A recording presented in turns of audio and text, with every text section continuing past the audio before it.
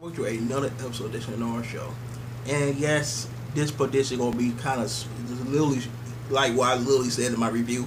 But we all know that Gray, we find the guy with the damn glasses. Forgot his name. But anyway, will Gray fight this guy? And he'll get owned for like a half or the portion of the damn fight. And then Gray gonna finally say enough and just slick his hair back, go Demon Slayer mode and own him. That was going to happen this chapter. I mean, there is nothing more to say. He's just going to own him once he releases Demon Slayer magic. I mean, it's over. The chapter is over.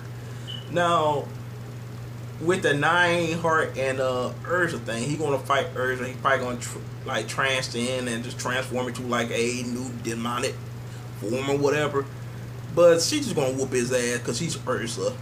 I mean, I ain't got no hype at all in any of these battles unless we see God Serena versus... not God Serena. He got owned. I meant to say Gildart versus August. That's what I'm waiting for. But other than that, 9 Heart versus Urza. Urza gonna own him. She's gonna destroy that man.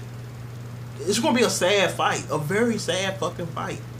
And like I said, Gray, he's just gonna bust the anime world one-on-one. I'm gonna try to fight you in my normal state. If I can't, I go Super Saiyan. It's just how it happens on Naruto.